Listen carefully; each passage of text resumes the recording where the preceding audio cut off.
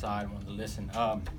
So for those of you who don't know me, my name is Kearn Dooley. I am a funeral director on staff here at David Funeral Home, and I'm also here as a minister of the Lord, doing the Lord's work. I believe the Bible has scripture. God has a very special place for widows and orphans and anyone who is struggling with grief. And so today I prepared a short message, hopefully a message of comfort at a time like this. And so first of all, guys, I want to ask, if you would, we're going to ask the Holy Spirit to come into our presence, and I'd like to take this opportunity to first pray. So let's pray, y'all.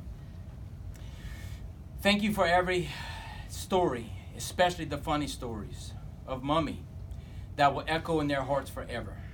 Father, thank you for this precious family, and thank you for the undeniable love within them. Keith has enriched all of their lives. And today, Father, we have to make sense of things. Today we have to attempt to put pieces together that seem to have fallen apart and shattered our worlds. The best place for us to be is in your word.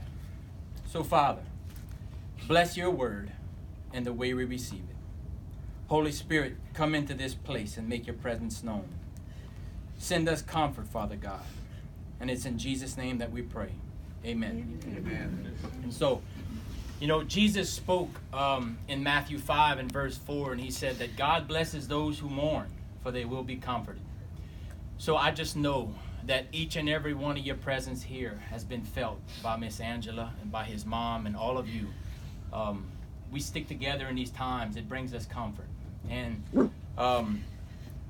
so when we refer to the Bible, we can't help but reference the wisest man who ever lived. And his name is King Solomon. King Solomon said it is better to spend your time at funerals than at parties. After all, everyone dies. So the living should take this to heart. Sorrow is better than laughter, for sadness has a refining influence on us. I know personally that as a young man at the age of 17, I lost my father to cancer. It was the hardest thing I had ever gone through. I learned that tragedy carries so many questions, but it also awakens our soul to what really matters. In this business, I have a very unique perspective. I have had people come into my office that have just found out that they have stage 4 cancer. They have come in to make funeral arrangements. They're not concerned with money or material things. They're so tuned in to what really matters. What matters is love.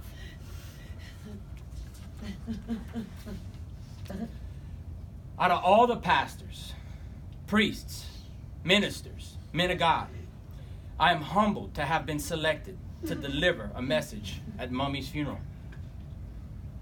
How did I get selected? Why am I qualified? Well, my father had to die to give me life. My qualification came from tragedy. I didn't just go through it. I learned to grow through it. Grief is like a fingerprint. We all have our own unique way of dealing with grief. Never are our emotions more vulnerable than in a time of grief.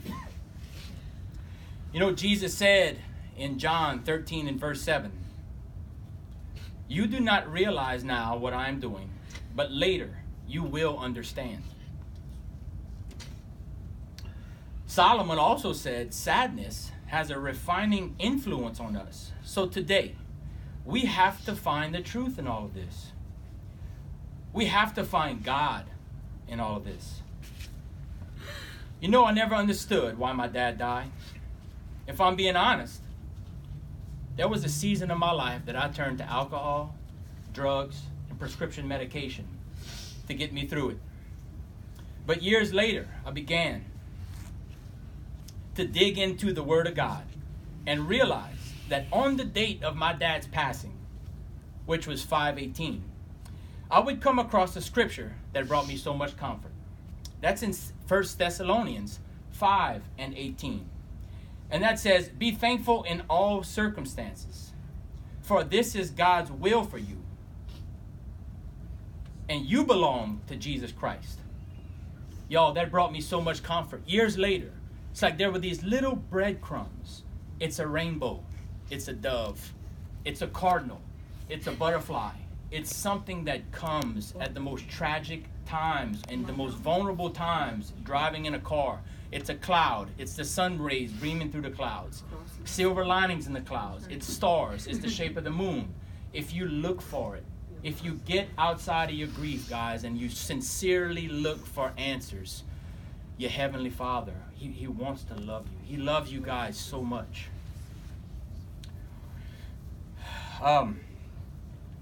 In James, chapter 1 and verses 2 through 4, James also writes about this. And y'all, I have trouble understanding this at times. Dear brothers and sisters, when troubles of any kind come your way, consider it an opportunity for great joy. Wait, what? Yeah. What? That doesn't make sense, God. Why? He says, for you know that when your faith is tested, your endurance has a chance to grow. So let it grow. For your endurance is fully developed. You will be perfect and complete, needing nothing. Again, don't just go through it, grow through it. Yes, right. So just as the promise is above, we will go through trials. We will have our faith tested. That's a promise of God. So we can either learn to adapt to the trials and learn to have some scriptural Holy Ghost influence, or we can continue to influence our lives with alcohol and everything else like I did. There has to be a deeper meaning to life. Tragedy can happen so fast. But the definition of why seems to come so slow. Tragedy. Why 10 years? Why, God? Why, God? The what happens just like this. What happened just like that? In the blink of an eye. But oh, the why. Oh, the why seems to take so long. Like Jesus said, you don't understand what I'm doing, but someday you will. Here is what Isaiah says. Isaiah says, good people pass away. The godly often die before their time. But no one seems to care or wonder why. No one seems to understand that God is protecting them from an evil to come. For those who follow godly paths will rest in peace when they die. I had never had the opportunity to see the picture that was right here beside his casket of him in a boat, in his glory, in his passion, in his love, but with a beautiful cross in the background, in the sky. And y'all, to think that the timing of when that picture was taken, the person that was riding in the boat, when they woke up that morning, had no idea that behind them was going to be the cross of Christ to remind us in this tragic moment. You understand the timing and the beauty of that architecture, how that picture was taken, and then his passing while he was at work, for it to be displayed beside his casket. It may not be beautiful right now, Miss Angela. One day, like myself, you are going to look back on all of this stuff and you're going to say, wow, God, it truly is beautiful. But your plans are beautiful. Why? It says it right here. To protect them from evil that is to come. That could be within our own family. That could be in our extended family. We don't know. But Father, we trust you.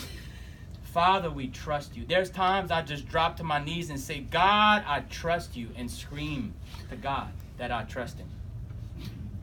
How can we understand what happened here on the early morning of February 28th, 2018? Tragedy happens fast. Definition happens slow. But there comes a time when God does answer the questions. We do realize what really matters in life and how oftentimes it takes death to wake us up. There are only a few death scenes in the Bible. You know why? Because God is more concerned with the way that we live our lives than the way that we die.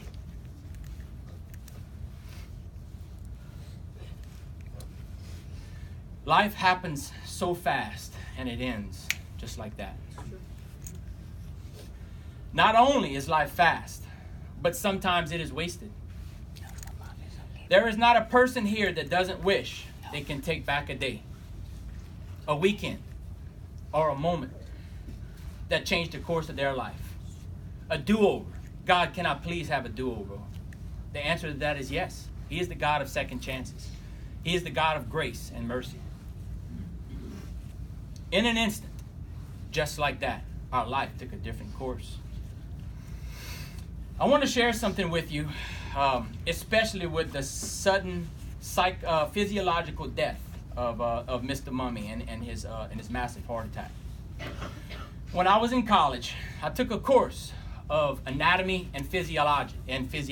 Okay, and at the time, I'm in this course with future doctors and nurses. We were all students with an aspiration to become something more.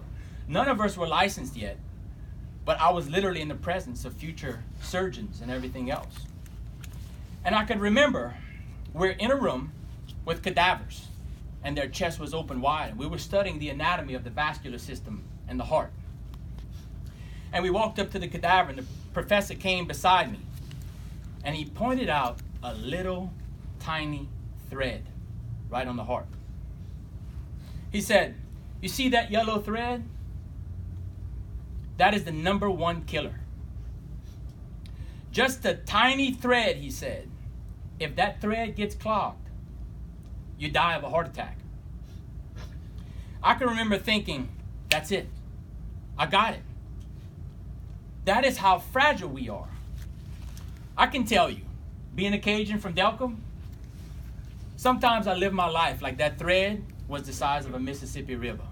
Eating whatever I want, drinking whatever I want, doing whatever I wanted to do, as if life was just, I was running and gunning. Like I was invisible, y'all. But we are so precious and fragile in the hands of God. You are a temple of the living, breathing Spirit of God.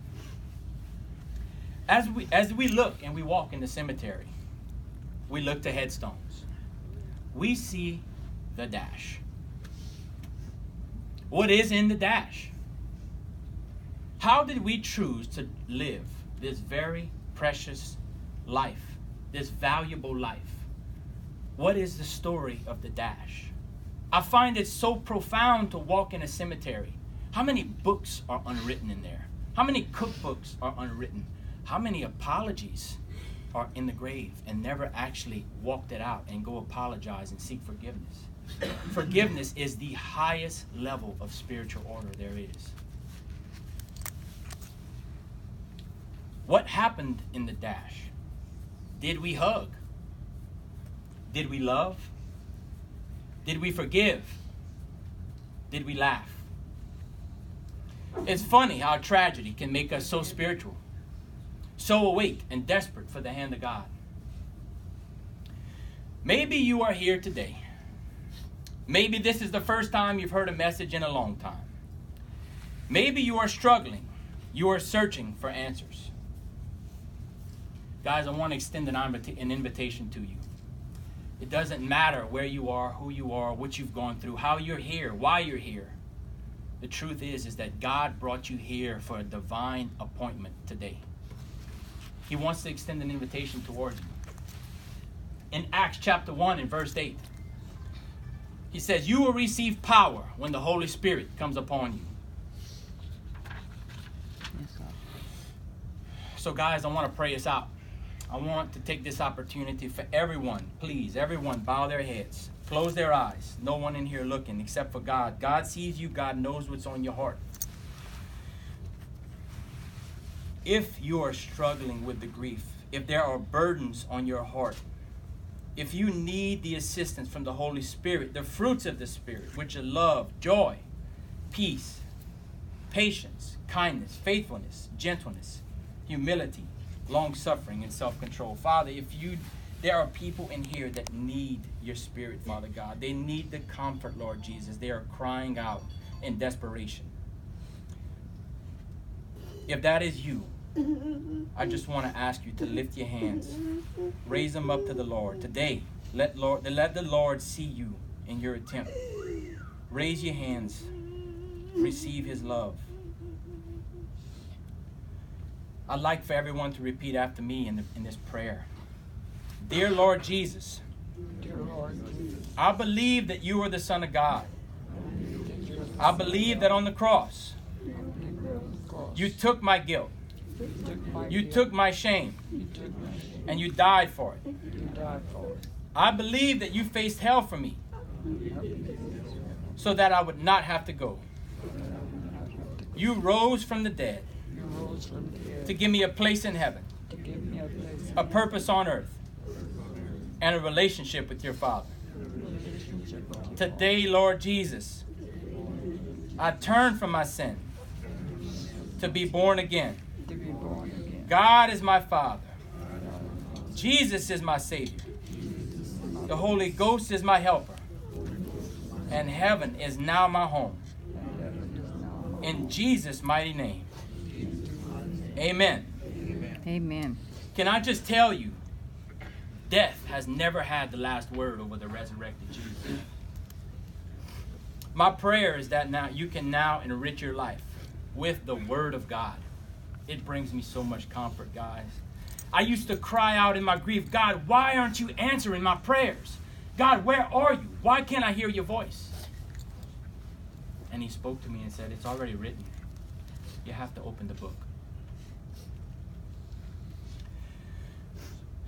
And the words of all of the stories that impacted your lives from Mummy will bring you strength in this sadness.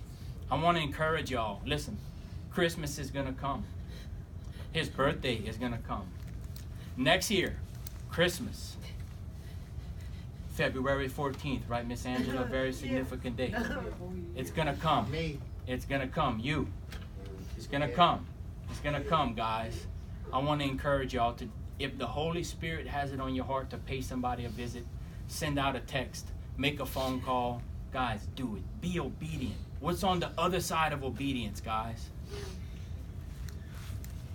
So I would like to extend this opportunity to anyone who wants to come and share any stories. I'd like to end this on a good, funny note, guys. And so we have a microphone that I can pass around the room. We're all here. We know. We understand that Mummy was a good man, but he was a couillon too. All right. And so if you